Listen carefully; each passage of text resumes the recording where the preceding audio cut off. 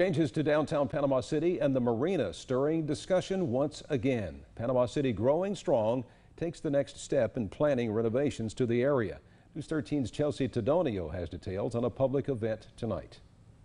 Major changes to Panama City's marina and downtown have been discussed for years, and it appears it's time to get the ball rolling again. To kickstart planning, the community organization Panama City Growing Strong invited Victor Dover to come speak on the subject. If you look at the historic buildings down on Harrison, you see that the people who started this town were full of pride of place, and I am completely convinced that can be the norm again.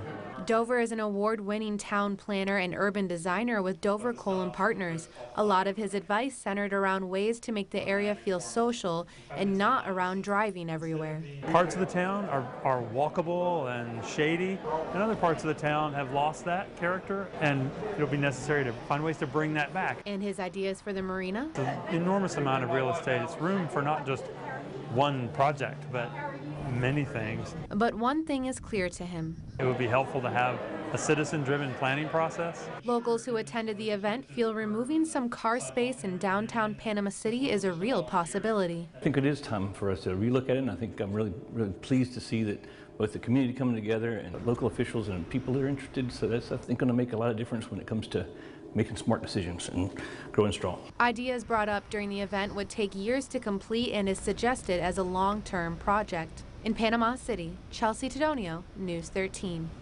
Currently, the reshaping of downtown Panama City is still being discussed. No official plans have been made.